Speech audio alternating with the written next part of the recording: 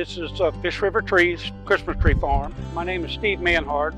A lot of the Christmas tree farms do other operations also in what generally is called the agritainment business.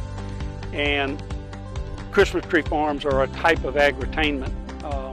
Yeah, they're buying a product, but they're also buying an experience out on a farm, so it's agritainment. Tree farming is very different than regular row crop. The Christmas tree farm is unique because it's a direct marketing kind of operation if you go choose and cut, which means that all of a sudden you go from being a farmer 11 months to having a retail store type operation out in the weather and outside, which has its own set of complications with the wind and the rain and the storm and all of that.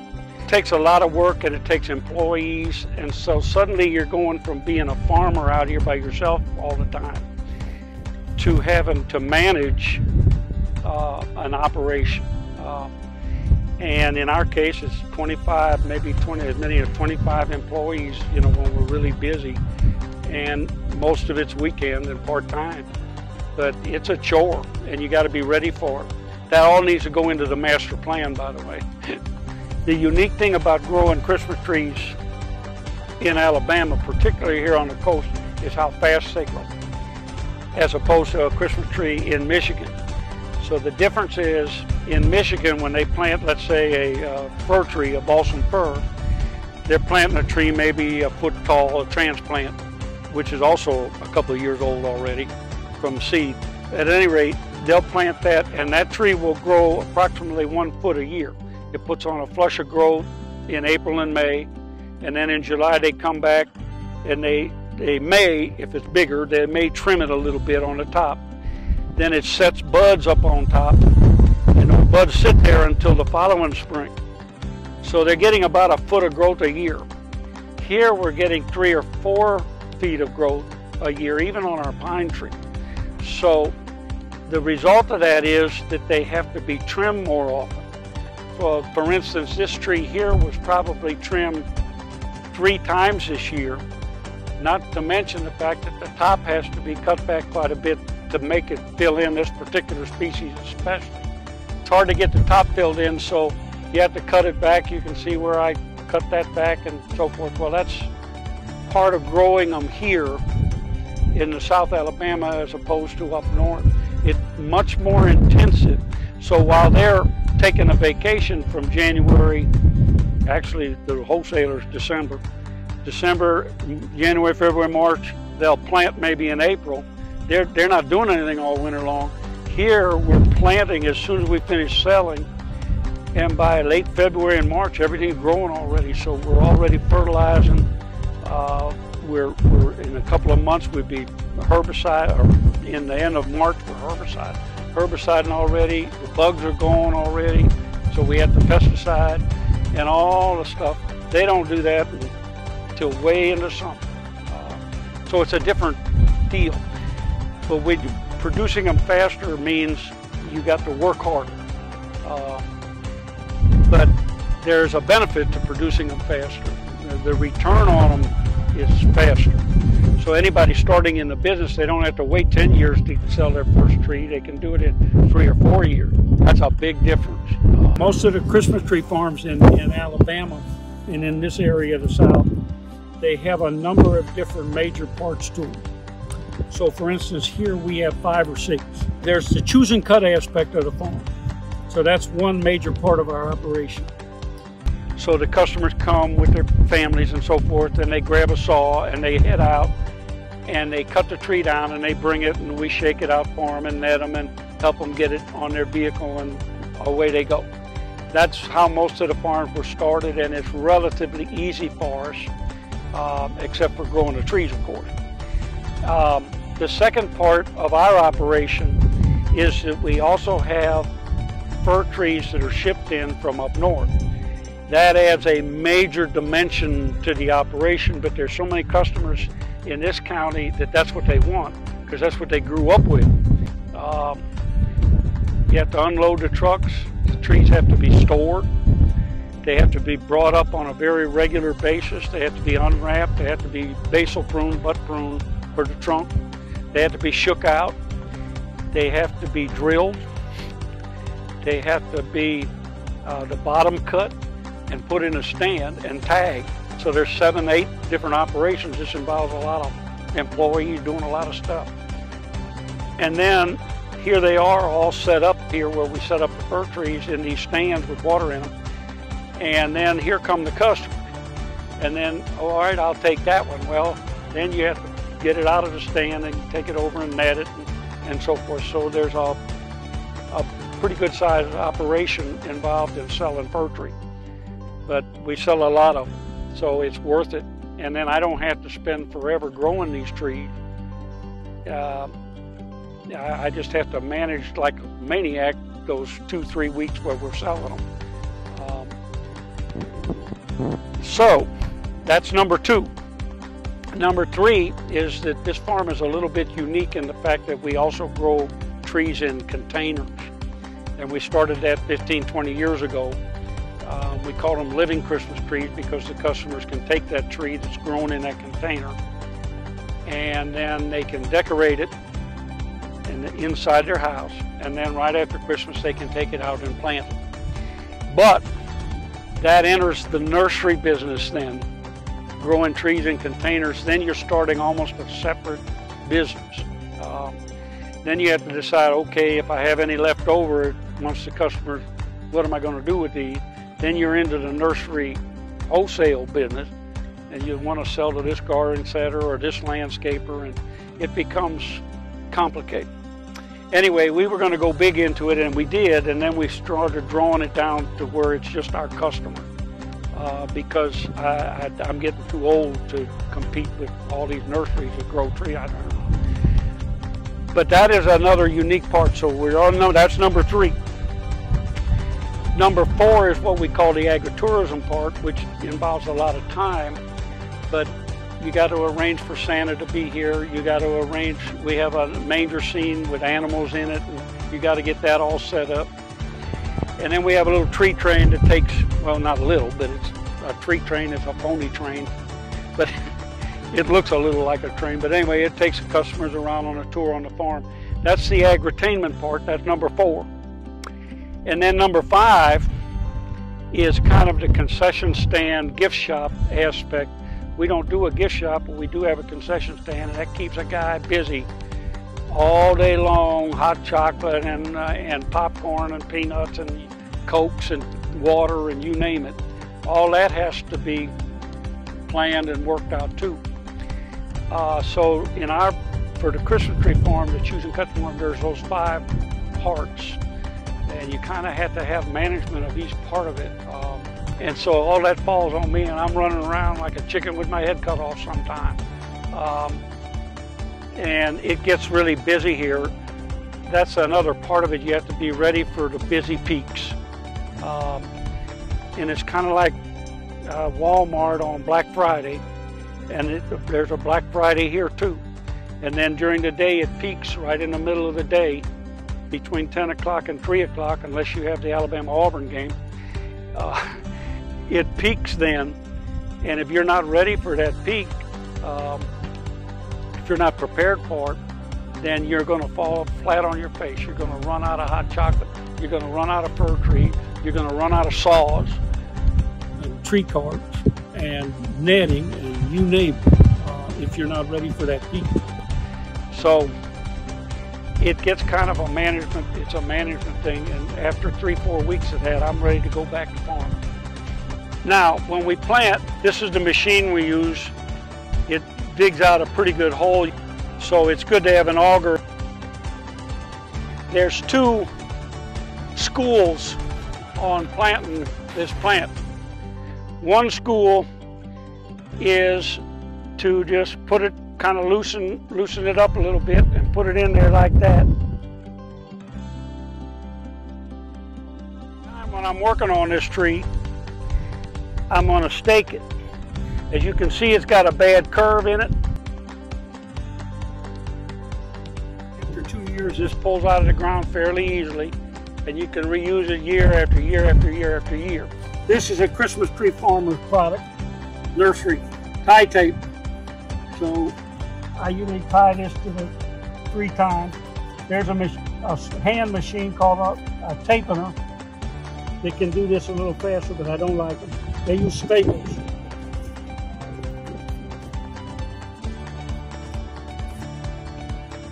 All right, we're about to finish the second thing.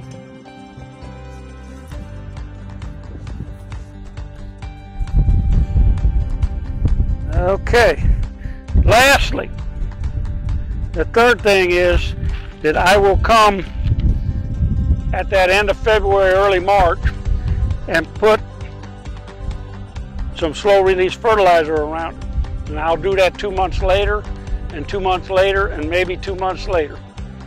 And then in the summer, I'll put 2 scoops. One on one side and one on the other. And I get my exercise going up and down these rows that way. Okay, now, from the one we just planted, some of them get to be this size from March to end of October. So this is already 5.5 feet tall. Most of them are a little bit shorter. This happened to be a pretty good size one. All of that is root system stuff. The better that root system gets going, the bigger these things grow. This tree has probably been trimmed once already, a little bit.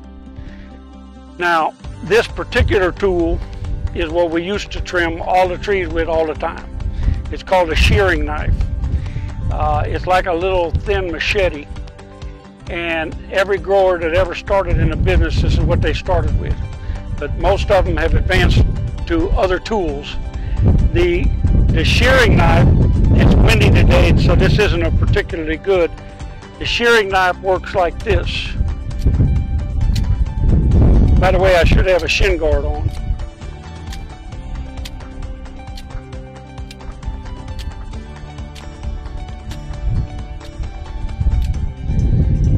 Now, what this ends up doing is keeping that shape so it doesn't get too fat, and it helps to fill in whatever holes are there.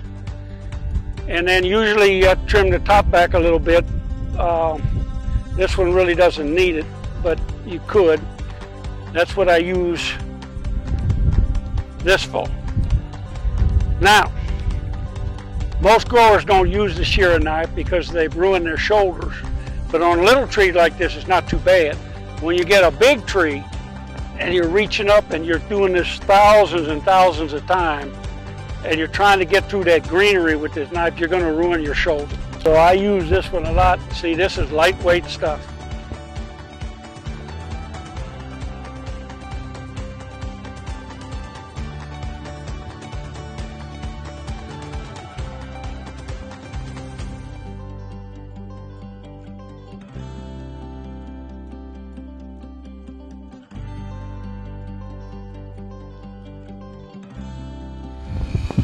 Now, you can even use this on larger ones, which I do, and a lot of growers use this one for touch-up right before they're ready to sell it, which I've been doing the last 2-3 weeks.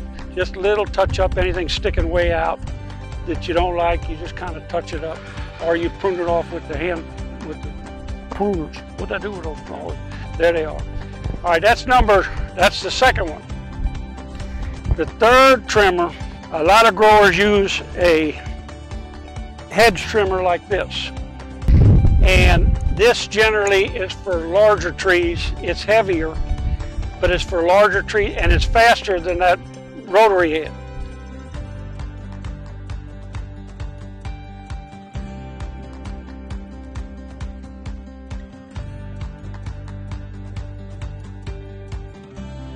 That is what a Christmas tree farmer does a lot of throughout the year. Yeah, we touched on it. The other major task is that the trees have to be fertilized. That's also 2, 3, 4 times a year, depending on the tree. If it's real big, tall ones, sometimes twice is plenty. But these little ones, you want to feed them constantly. So Christmas tree farmers are maybe different than other crops. It's a constant feeding. And it's a good idea to soil test once a year all over the farm to find out what you need for fertilizer. That is a major task, fertilizing these trees. The fertilizer is done around the drip line of the tree. I try not to fertilize this grass out here because I don't want it to grow any faster than it's already growing. Generally, if you herbicide here, that fertilizer is going to go right down to those tree roots. And that's why we like to kind of keep them clean right underneath the trees. We grow all of the trees we're going to plant in a month or two from now. We grow all of them, we keep them here. And that's our potting mix.